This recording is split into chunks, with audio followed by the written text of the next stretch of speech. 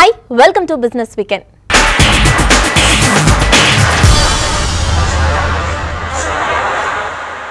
Gold rate ఓవైపు పరుగులు పెడుతుంటే మరోవైపు డిమాండ్ కూడా అదే స్థాయిలో జోరు మీదుందని వరల్డ్ గోల్డ్ కౌన్సిల్ తమ తాజా రిపోర్టులో ప్రకటించింది. కోవిడ్ సెకండ్ వేవ్ విజృంభణతో కొంత ఇబ్బందులు ఎదురైనా సేల్స్ పర్వాలేదనిపించే స్థాయిలో నమోదయ్యాయని తెలిపింది. వచ్చేది ఫెస్టివల్ పెళ్లిళ్ల సీజన్ కావడంతో మళ్లీ డిమాండ్ పుంజుకోనుందని WGC అంచనా వేస్తోంది.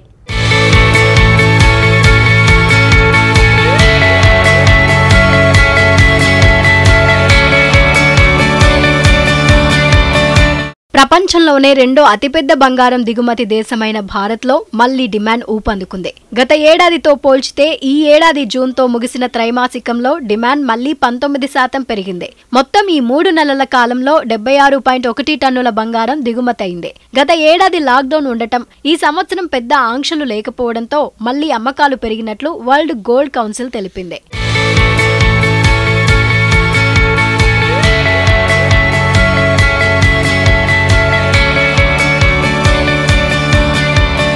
ఇక దిగుమతులు 19% మాత్రమే పెరిగినప్పటికీ డొమెస్టిక్ సేల్స్ మాత్రం 46% పెరిగినట్లు WGC వెల్లడించింది. ఈ ఏడాది మొదటి 6 నెలల్లో గోల్డ్ డిమాండ్ 30% పెరిగింది. అలాగే మొత్తం అమ్మకాలు 216.1 టన్నులకు చేరుకుంది. అయితే ప్రీ కోవిడ్ లెవెల్ కు ఇంకా చాలా దూరంలో ఉన్నామని, రానున్న రోజుల్లో డిమాండ్ పెరుగుతుందని world gold council అభిప్రాయపడుతోంది. Dasara, Deepavali, పెళ్లిళ్ల సీజన్ సహా ముందుంది మంచి కాలం కాబట్టి డిమాండ్ పెరిగే అవకాశం ఉందని వెల్లడించింది. ఏప్రిల్ జూన్ త్రైమాసికంలో దేశంలో బంగారం దిగుమతులు 120.4 టన్నుల వరకు పెరిగాయి. ఏడాది క్రితం ఈ విలువ కేవలం 10.9 టన్నులకు మాత్రమే పరిమితమైంది. దేశవ్యాప్తంగా లాక్డౌన్ సరఫరా వ్యవస్థను ప్రభావితం చేసింది.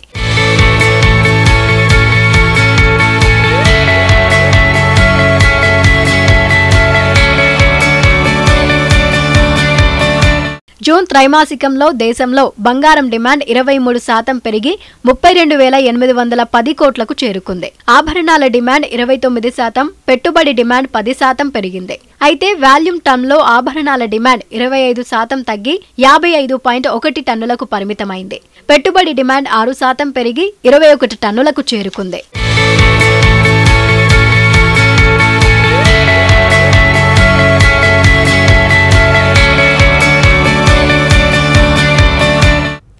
ఆటో రంగానికి వరుస కష్టాలు తప్పడం లేదు. గడిచిన కొద్ది నెలలుగా నష్టాల్లో ఉన్న సంస్థలకు పిడుగులాంటి వార్తలు వినిపిస్తున్నాయి.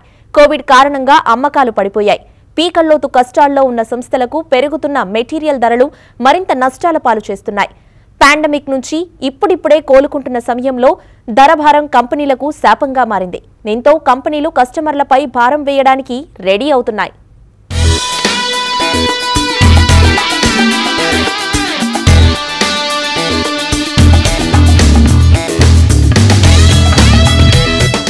ఈ ఆర్థిక సంవత్సరంలో ఇప్పటికే 2 సార్లు ధరలు పెంచిన వాహనాల కంపెనీలు మళ్లీ ముచ్చటగా 3వసారి ధరలు పెంచేందుకు సిద్ధమవుతున్నాయి.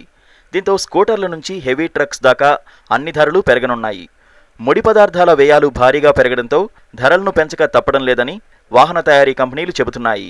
గత 9 నెలల్లో స్టీల్ ధరలు 50% పెరగడంతో ఆ భారాన్ని వినియోగదారుల వైపు బదలాయించిన కంపెనీలు తాజాగా ముడి సరుకుల ధరలు పెరగడంతో ధరలు పెంచక తప్పడం లేదని ప్రకటించాయి.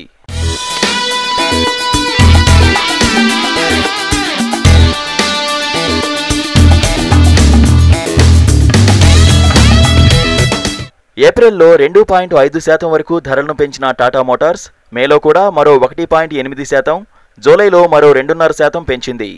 తాజాగా ఆగస్టు మొదటి వారం నుంచి మళ్లీ ధరలను పెంచేందుకు కంపెనీ సిద్ధమవుతోంది. అలాగే మరో మేజర్ కంపెనీ మారుతి సుజుకి కూడా ధరలను పెంచుతున్నట్లు ఇప్పటికే సంకేతాలిచ్చింది. 2-వీలర్ కంపెనీ బజాజ్ అయితే అన్ని రకాల మోడల్స్ పైన 5% వరకు పెంచింది. ఇవే కాదు, మేజర్ ఆటో కంపెనీలన్నీ కూడా ధరలు పెంచుతున్నాయి.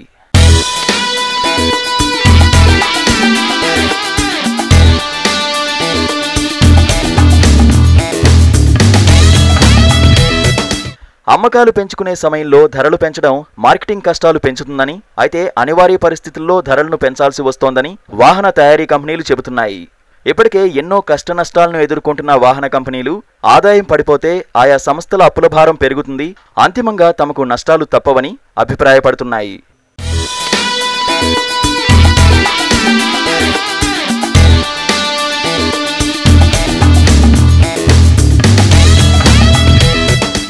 ఔత్సాహిక మహిళా పారిశ్రామికవేత్తలకు తమ ప్రభుత్వం పూర్తిగా అండగా ఉంటుందని Telangana IT and industries minister KTR అన్నారు.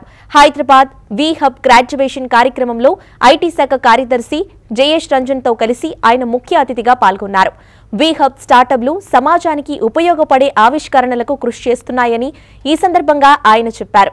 స్టార్టప్ల ఉత్పత్తులు ఉపయోగకరమని భావిస్తే రాష్ట్ర ప్రభుత్వమే తొలి వినియోగదారుగా మారి కొనుగోలు చేస్తుందని, ఉత్పత్తులు అవసరమైన వారితో వి హబ్ స్టార్టప్లను అనుసంధానం చేసేందుకు అవసరమైతే ప్రభుత్వమే చొరవ తీసుకుంటుందని ఆయన చెప్పారు. This is a very unique opportunity for you guys. I think you have to leverage it. You have to ensure that this ecosystem that has been created, you take full advantage of it. One of the things I can think of immediately is that, like Jayesh Ranjan Garu pointed out, the government of Telangana will be, if your product is useful, if your product is useful for the society at large and for the state at large, we'll be your first customer. We'll give you that first proof of concept, first pilot, so that you guys can at least dabble, understand what it really takes, and then from there on we can see how you actually fare in the market and in the world at large. The second thing I would like to point out, besides the government being your first customer, we will also do the needed spade work to connect you to the right kind of people. June 30తో ముగిసిన తొలి త్రైమాసిక ఆర్థిక ఫలితాలను హైదరాబాద్కు చెందిన pharma దిగ్గజం doctor Reddy labs విడుదల చేసింది. కంపెనీ త్రైమాసిక ఆర్థిక ఫలితాలను అంచనాలను అందుకోలేకపోయాయి. గత ఏడాది ఇదే సమయంతో పోలిస్తే కంపెనీ నికర లాభం 1% క్షీణతతో 570.8 కోట్ల రూపాయలకు తగ్గింది. అలాగే కంపెనీ మొత్తం ఆదాయం 11% క్షీణతతో 4,919 కోట్లకు పడిపోయింది. ఎబిటా 12.3% క్షీణతతో 1,019 కోట్లుగా నమోదైంది. ఎబిటా మార్జిన్ గత ఏడాది ఇదే సమయంలో 26.3% నమోదు కాగా జూన్ త్రైమాసికంలో ఇది 20.7%కి తగ్గింది. హైదరాబాద్కు చెందిన మరో ఫార్మా సంస్థ లారస్ ల్యాబ్స్ తొలి త్రైమాసిక ఆర్థిక ఫలితాలను ప్రకటించింది. గత ఏడాది ఇదే సమయంతో పోలిస్తే కంపెనీ నికర లాభం 40% వృద్ధితో 241 కోట్లుగా నమోదైంది. అలాగే సంస్థ మొత్తం ఆదాయం కూడా 31% వృద్ధితో 974 కోట్ల రూపాయల నుంచి 1,279 కోట్ల రూపాయలకు ఎగబాకింది. ఎబిటా 400 కోట్ల రూపాయలు, ఈపీఎస్ 4.50 రూపాయలుగా నమోదైంది. సింథసిస్ వ్యాపారంలో క్రితం ఏడాది ఇదే కాలంతో పోల్చితే 95% వృద్ధి నమోదైందని, ఏపీఐ ఔషధాల విభాగంలో ఆంకాలజీ, ఏఆర్వీ, ఏపీఐ అమ్మకాలు పెరిగాయని కంపెనీ ప్రకటించింది. 2023 మార్చి వరకు 1,500 కోట్ల నుంచి 1,700 కోట్ల రూపాయలను ఇన్వెస్ట్ చేయడానికి ప్రణాళికలు సిద్ధం చేస్తున్నట్లు లారస్ ల్యాబ్స్ వెల్లడించింది. తీవ్ర ఒడిదుడుకుల మధ్య ఈ వారం దేశీయ మార్కెట్లు నష్టాలను చవిచూశాయి. ఐటీ, టెక్నాలజీ, మెటల్ స్టాక్స్ కు ఈ వారం చక్కని కొనుగోళ్ల మద్దతు లభించగా బ్యాంకింగ్ షేర్లు మాత్రం నష్టాలను చవిచూశాయి. Hindalco, Tata steel, tech Mahindra, Bajaj Finserv, SBI life లో ఈ వారం నిఫ్టీ టాప్ గెయినర్స్ గా నిలిచాయి. Doctor Reddy labs, Cipla, axis bank, Kotak Mahindra bank, Maruti సుజుకీలు Nifty weekly top losers గా ఉన్నాయి. ఈ వారం స్టాక్ మార్కెట్లపై విశ్లేషణ, వచ్చే వారం మార్కెట్ ట్రెండ్ ఎలా ఉండొచ్చు అనే అంశంపై రీసెర్చ్ జర్నలిస్ట్ సుందర్ రాజా విశ్లేషణను ఇప్పుడు చూద్దాం. ఈ వారం చూస్తే కనుక మార్కెట్ లో బిగినింగ్ లో ఒక స్ట్రాంగ్ కరెక్షన్ కనిపించింది. ఆ తర్వాత మార్కెట్ ఒక లాస్ట్ 2-3 రోజుల్లో చూస్తే కనుక లోయర్ రేట్ నుంచి బాగా బౌన్స్ బ్యాక్ అవటం చూసాము. నిఫ్టీ చివరికి చూస్తే కనుక 15,700 ఎగువన క్లోజ్ అవటం మనం చూసాము. క్లోజ్ అయినప్పటికీ మార్కెట్ ఇవాళ చూస్తే కనుక ఓవరాల్ గా మనకి మేజర్ లెవెల్స్ 16,000 స్థాయి కిందే క్లోజ్ అవటం చూసాము. నిఫ్టీ చివరికి ఒక 100 పాయింట్ల మైనస్ తోటి క్లోజ్ అయింది. 100 పాయింట్ల మైనస్ తో క్లోజ్ అయినప్పటికీ Nifty almost weekly highest level దగ్గర క్లోజ్ అవడం తోటి కొంచెం లోయర్ రేట్ నుంచి బాగా బౌన్స్ బ్యాక్ అయ్యి మార్కెట్ లో కొంచెం లోయర్ రేట్ లో డిమాండ్ కనిపిస్తోంది. కానీ హైయర్ లెవెల్లో 16,000 బ్రేక్అవుట్ అవ్వడానికి సరైన స్ట్రాంగ్ బయింగ్ సపోర్ట్ లేకపోతే మార్కెట్ ఈ లెవెల్ బ్రేక్అవుట్ కాలేకపోతుంది. మార్కెట్ 2-3 వారాలుగా చూస్తే కనుక లోయర్ రేట్ నుంచి స్ట్రాంగ్ గా క్లోజ్ అవడం తోటి బహుశా నేను అనుకోవటము మార్కెట్ లో ఒక పాజిటివ్ కన్సాలిడేషన్ జరిగింది. సో అక్యుములేషన్ కూడా లోయర్ రేట్ లో జరుగుతుంది. ఇది ఒక పాజిటివ్ ఇండికేషన్ అనుకోవచ్చు. కానీ మార్కెట్ చూస్తే కనుక 16,000 కీలకమైన లెవెల్స్ ని బ్రేక్అవుట్ అవుతే మార్కెట్ లో ఒక షార్ట్ టర్మ్ అప్ ట్రెండ్ వచ్చే అవకాశాలు కనిపిస్తుంది. సో బహుశా ఈ వారం మార్కెట్ 16,000 స్థాయిని ఒకసారి టెస్ట్ చేసే అవకాశం కనిపిస్తుంది. కానీ పిఎస్యూ బ్యాంక్స్ లో చాలా కాలం తర్వాత ఒక స్ట్రాంగ్ బయింగ్ సపోర్ట్ కనిపించింది. కొంచెం వీక్లీ హైయెస్ట్ పాయింట్ దగ్గర క్లోజ్ అయింది. సో నేను అనుకోవడం బహుశా పిఎస్యూ బ్యాంక్స్ లో ఒక చిన్న షార్ట్ టర్మ్ ర్యాలీ వచ్చే అవకాశాలు కనిపిస్తుంది.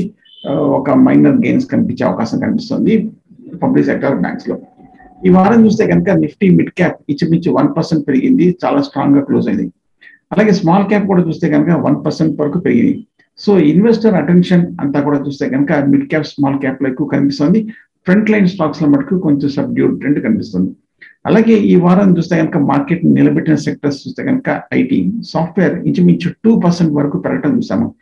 అలాగే మెటల్స్ చాలా స్ట్రాంగ్ గా ఇంచుమించు 7 to 8% వరకు పెరగటం చూసాము. మెటల్స్ బాగా స్ట్రాంగ్ గా నూతన గరిష్ట స్థాయిలో పటిష్టంగా క్లోజ్ అయింది కాబట్టి ఐటీ అండ్ మెటల్స్ లో కూడా ఒక ర్యాలీ ఎక్స్టెండ్ అయ్యే అవకాశాలు కనిపిస్తుంది. కానీ మిగతా సెక్టర్స్ చూస్తే కనుక ఎనర్జీ, రిలయన్స్ కానీ లేదంటే ఆయిల్ మార్కెటింగ్ కానీ ఆయిల్ ఎక్స్ప్లోరేషన్ కంపెనీస్ అన్ని కూడా బాగా వీక్గా ఉన్నాయి. అవి మార్కెట్ మీద డ్రాగ్ అయినట్టు కనిపిస్తుంది. ఎనర్జీలో ఇంచుమించు 3% వరకు కరెక్షన్ కనిపించింది. ఫార్మా స్వల్ప కరెక్షన్ కనిపించింది, కానీ మిక్సడ్ ట్రెండ్ కనిపిస్తుంది ఫార్మాలో. అలాగే మనకి ఆటో స్టాక్స్ ఇంచుమించు 1.5% కరెక్షన్ అయింది. ఎఫ్ఎంసీజీ కూడా కొంచెం బాగా కరెక్ట్ అవడం మనం చూసాము. So on the whole market చూస్తే కనుక ఈ వారం కొంచెం బహుశా ఆటోలో కొంచెం బౌన్స్ బ్యాక్ వచ్చే అవకాశాలు కనిపిస్తుంది. ఆటో యాన్సిలరీలో బౌన్స్ బ్యాక్ అయ్యే అవకాశాలు కనిపిస్తుంది. ఎందుకంటే గత కొన్ని వారాలుగా చూస్తే కనుక ఆటో స్టాక్స్ లో హై నుంచి బాగా కరెక్ట్ అయ్యి మద్దతు లెవెల్కి వచ్చింది కాబట్టి ఆటో స్టాక్స్ లో ఒక చిన్న రిలీఫ్ ర్యాలీ వచ్చే అవకాశాలు కనిపిస్తాయి. అండ్ ఒకసారి మనం stock specific recommendation point of view చూస్తే కనుక అశోక్ లేలాండ్ ఒకటి గమనించవచ్చు.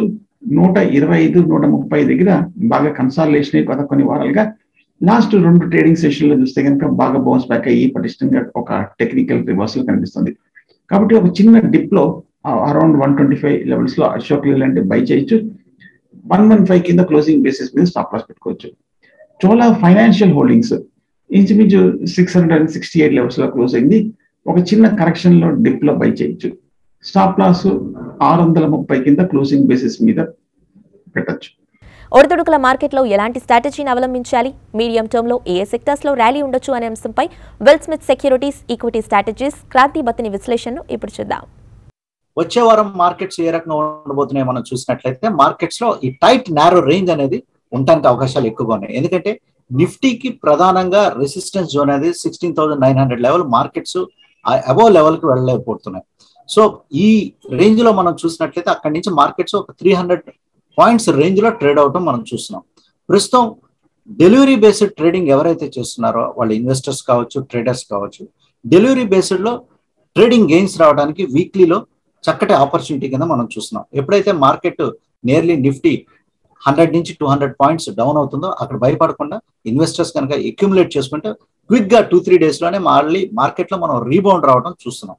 సో ప్రస్తుతం ఇన్వెస్టర్స్ కనుక ఏదైనా డిప్ వచ్చినట్లయితే ఈ 300 పాయింట్స్ రేంజ్ లో డెలివరీ బేస్డ్ ట్రేడింగ్ చేసినట్లయితే ఇన్వెస్టర్స్ గెయిన్ చేయడానికి అవకాశాలు ఎక్కువగా ఉన్నాయి.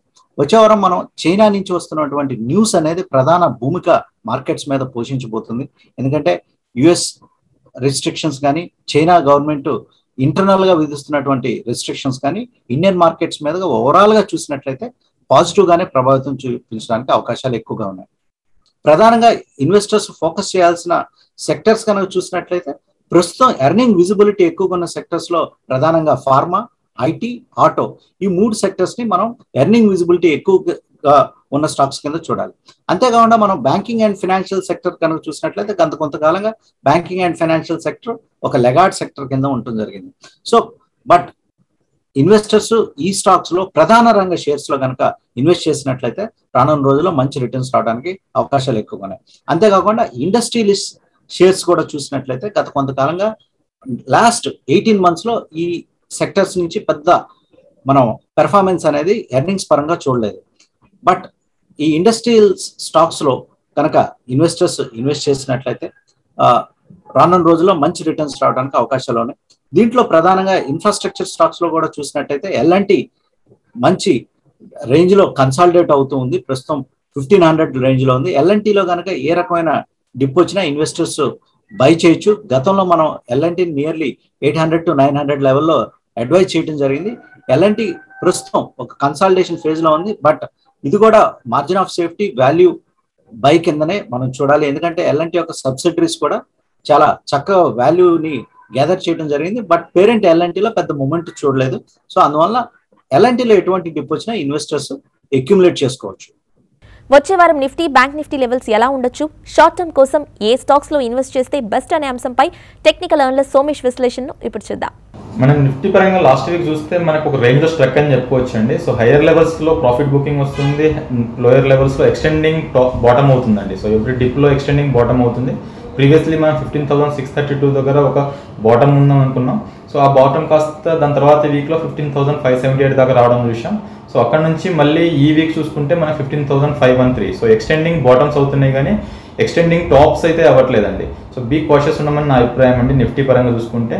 సో మనకి ఆల్ ఇన్ ఆల్ రానున్న రేంజ్లో మనకి ఎలా ఉంటుందంటే నిఫ్టీ పరంగా రేంజ్లోనే ఉండే ఆస్కారం మనకి ఎక్కువ కనిపిస్తుంది. సో లాస్ట్ 2 months చూసుకుంటే మనకి డోజీ క్యాండిల్సే రావడం చూసాం.